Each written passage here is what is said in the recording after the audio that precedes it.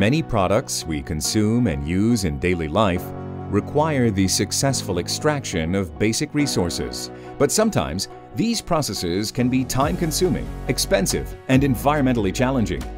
Lignin is a source of many useful chemicals, such as vanillin, vanillic acid, phenol, etc. Lignin can be used to produce a variety of materials, including epoxy resins, polyurethanes, and phenolic resins. More than 50 million tons of lignin are produced annually, but only 2% of them are used for industrial purposes. Vanillin is widely used in pharmaceuticals for flavoring food, as a food preservative, and as a fragrance in cosmetics. As the vanillin market is estimated to be worth more than 100 billion euros, many researchers are paying close attention to discovering green and environmentally friendly processes for the synthesis of vanillin from lignin or ferulic acid. Researchers at the Faculty of Chemistry and Chemical Technology of the University of Ljubljana have been working on an improved process of vanillin production. Bio-based economy is a solution for our society.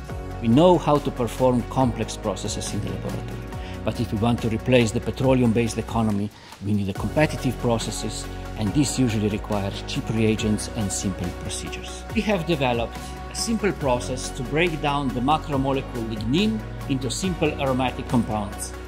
Our method can convert lignin from softwood to vanillin using aqueous hydrogen peroxide and cheap vanadium-based catalyst. Various types of lignin can be used as feedstock, including kraft lignin, which is a byproduct of paper manufacturers. The process can be used for the selective synthesis of vanillin from ferulic acid, and ferulic acid is readily available from wheat or rice straw. The key advantages of the innovative process are: hydrogen peroxide is used as an oxidant, leaving water as a byproduct. Vanadium oxide, a cost-effective chemical that does not require additional ligands, is used as a catalyst, thus making the process cheaper than competitive solutions. Vanillin is produced selectively. In the oxidative degradation of lignin, 3 aromatic aldehydes are formed. In our process, the other 2 aldehydes are converted further, and this results in the selective formation of vanillin. The process can be modified to convert to other products, e.g. vanillic acid. The advantage of selectivity: at the end of the process, it is not necessary to separate the formed aldehydes from each other, which would significantly increase the cost. Improvements also apply to ferulic acid, which is a product of biomass, usually isolated after microbiological degradation of lignin.